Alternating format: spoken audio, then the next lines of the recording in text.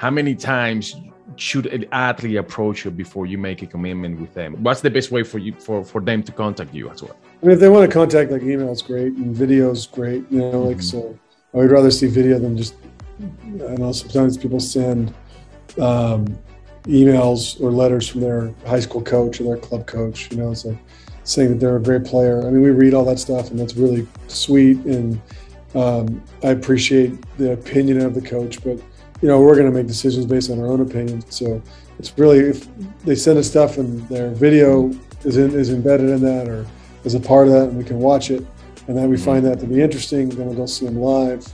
If we see them live and then we pay attention and do some background on who they are as a person and all that, and they're interesting to us, then we'll start to bring them to campus, and from there spend a lot of time with them, and then we'll know by the end of one visit, I think, on campus whether or not we want them.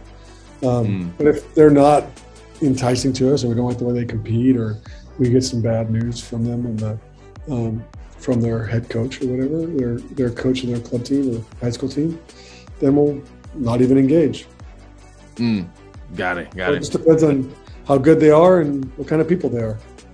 Gotcha.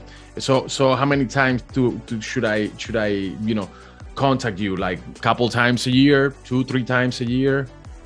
I mean, if a student, I didn't, like I say, you know, I see people trying to send emails every week, which is not, I mean, I don't recommend that, you know, because that's corny. But so you're like, are you asking, like, at what point does it become annoying? Is that really what you're asking? Correct. Yeah. So, I mean, I think the once a week is a little aggressive for people. I mean, we still read the emails. We still pass them around as a staff. I mean, there's certain kids that we get emails from, and like when it comes, we, like, as a staff, we're like, oh, we got our email from so-and-so this week.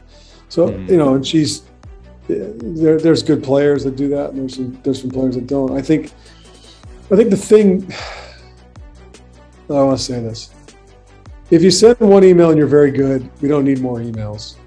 But if you send an email and you're not very good, you're not going to convince us you're very good by sending more emails.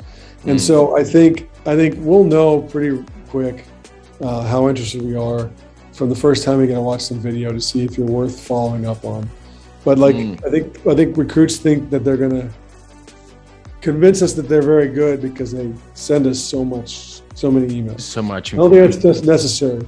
Now, if we're talking about communicating back and forth and trying to develop a relationship, like if they're of age, I mean, then I think it's, you know, once every couple of weeks or once a week is probably appropriate.